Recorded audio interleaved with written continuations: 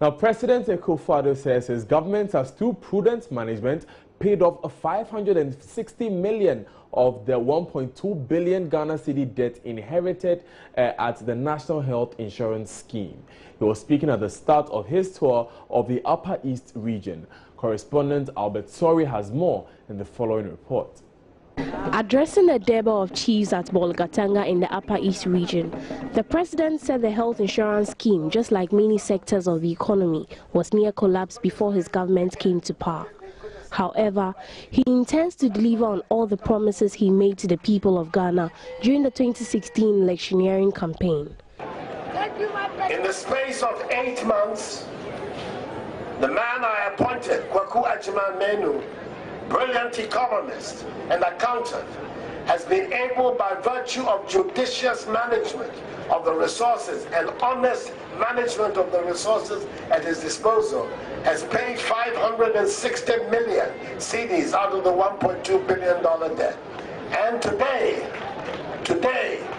payments on the National Health Insurance Scheme are current. There are no longer any arrears being built up in the system. That's why the NHIS has begun to work again. And it will continue like that. Thank you, my President. Speaking on behalf of the chiefs, Chief of the Bongo Traditional Area, Naba Baba Salifu Lamirarum, who also doubles as the Vice President of the Upper East Regional House of Chiefs, called on the President to revamp the Palugu tomato and the Zwarungu meat factories. He also appealed for good roads. Would like government to consider revamping the defunct Borderland meat factory and the Palugu tomato factory under this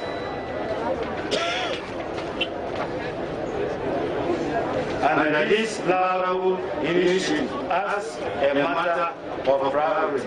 We are appealing to you, Your Excellency, for construction of some key roads in the region. The strategic effect of good roads network in the region cannot be overemphasized, especially in the area of implementing the socio-economic development of this region.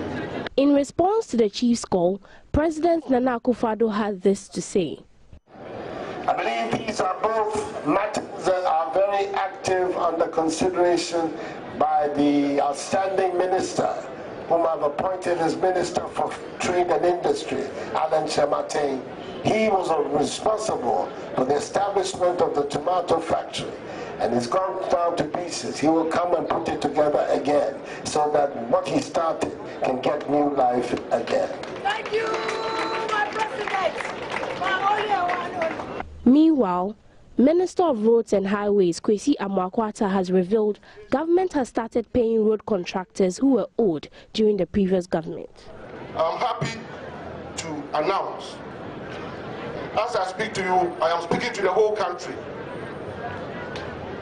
Within a period of 7-8 months, I can tell you, without any shroud of an iota of doubt, that we have crossed the 1 billion mark. We have paid contractors in this country a little over 1 billion Ghana cedis.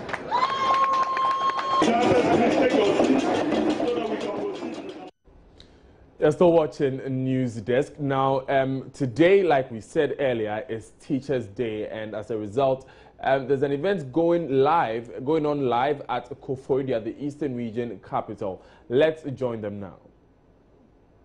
As Chancellor of All Nations University, Dasibra has laid a visionary leadership foundation to anchor the university as a global center of excellence in its indigenous traditional state, with the historic space launch of Ghana's first satellite, GhanaSat-1, in July 2017. Distinguished ladies and gentlemen, Professor Emeritus is currently engaged on completing Volume 3 of Development in Unity for publication in 2018, as well as developing a creative and practical solution to the process of empowering women utilizing his cutting-edge root-based model. Distinguished ladies and gentlemen, please be up on your feet, and with a round of applause, let us welcome this great leader, this great king, as our chairman for this August ceremony.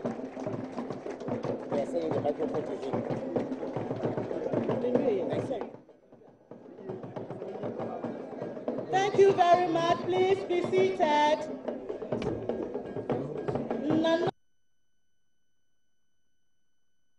And that is the commemoration ceremony for the National Teachers' Day ongoing currently in the Eastern Region. We'll take you back there before the event is over. Now, in Kumasi, the Metropolitan Assembly has warned chiefs and other influential persons to desist from intervening for people who breach building regulations. It comes ahead of a planned massive demolition of buildings in waterways in the metropolis. Nane Aljima reports. Some parts of the city have endured floods at the least rain over the years. Over 1,000 people were displaced last week following persistent heavy downpour. The National Disaster Management Organization had difficult moments dealing with such challenges. Amid logistic constraints, the organization reached out to the victims with some relief items. Regional Director NADMO, Nana Kwabena Sentre, says emphasis will be placed on prevention. We don't have the logistics. We don't have logistics because NADMO, we are cash strapped. And to manage disaster, that is why I refer you to America and Puerto Rico. You can manage it. So why don't we, adapt attitude of preventive done for it to happen? At a town hall meeting, the KMA revealed plans to demolish structures that impede free flow of water. Chief Executive Osais Benchi underscored the Assembly's determination to overcome possible threats to its efforts. They are ACA, na ACC Suano Kwano, Yamaki Bebre, Nana. We have earmarked some buildings in waterways to be demolished. We will be explaining the issues to the Kumasi Traditional Council so that they can advise whoever comes to them, pleading to be spared. We have to do this for the interest of Kumasi. Officials of NADMO are upbeat about the anticipated impact of the interventions. Nana Sentre says the KMA must go beyond words to be able to carry out its mandates. For that one, those buildings on waterways, right?